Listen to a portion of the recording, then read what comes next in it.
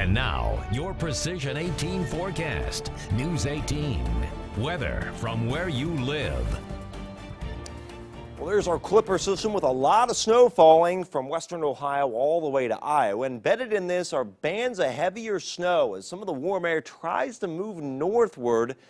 But with that, it's very interesting, as some of the warm, more moist air moves overhead, about 10,000 feet or so, 10,000 feet. What it's doing is it's causing the snowflakes to kind of clump up together a little bit more because it's warmer and there's more moisture. So with that said, the flakes are getting larger. They were kind of grainy and just kind of pouring snow at first. Now we've got these huge flakes called dendrites, and that's a sign of what's happening upstairs. The warmer, more moist air coming in. And these are big flakes from Crawfordsville and through Lennon and Frankfort, some bands of moderate to heavy snow. Also a band of pretty heavy snow here right through Delphi, and also Battleground and around Brookston. Other widespread snow, Winnemac, Rochester. Pretty heavy snow around Logansport right now. Another bands of snow here in central Illinois. These are all working to the southeast, the back edge at the Mississippi River. So 3 to 5 inches over a good chunk of the area. 1 to 3 far, far northeast. 1 to 3 in the far southwest, but 3 to 5 very common. 3, 4, 4.5 inch amounts, pretty widespread.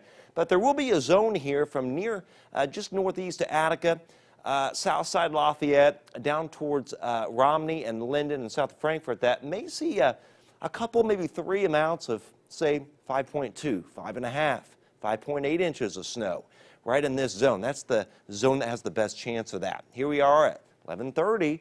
There are the bands of snow still in the area. Even at 12:30, it's still snowing, and snowing at 3 o'clock in the morning. But then by 5 a.m., this jets on out, and it's just a mostly cloudy to cloudy Friday, with temperature rising to 28 with not much wind. So it actually feel pretty good after a morning low of 14. So temperatures will be rising tonight. Patches of freezing drizzle Saturday morning, then a couple patches of freezing, patches of just plain drizzle Saturday evening. Otherwise, just kind of a gray day, but warming up. 40 by 5 p.m. So everybody's car is covered in nastiness, salt, sand, dirt. Not a good day to wash the car tomorrow, but Saturday will be better. Not necessarily a wax day, but boy, if you're going to wash the car and wax it, Sunday is a great day to do it. And with this changing weather, our app, our WLFI app and Chad's blog, I just updated it. I'm going to keep updating it tonight with snowfall totals from our area spotters.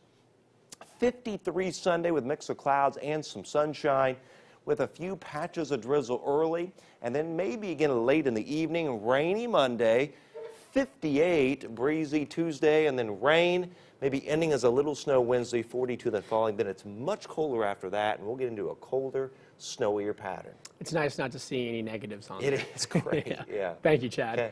Producer